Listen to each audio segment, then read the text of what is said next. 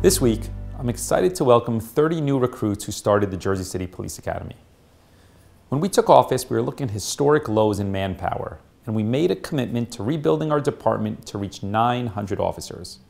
With this incoming group, we will have exceeded that goal, and for the first time in over 2 decades, Jersey City will have a police force of 922 officers. Since we took office 3 years ago, we've hired 8 new police classes. And once this new class graduates, they'll join the department on foot patrols, and their presence will increase community policing primarily in the South and West districts, which will add to the success in building a safer Jersey City. While there is, of course, more work to do, this is a big step forward.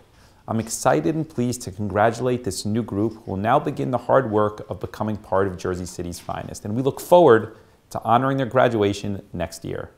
And on that, I will see you next week for another update.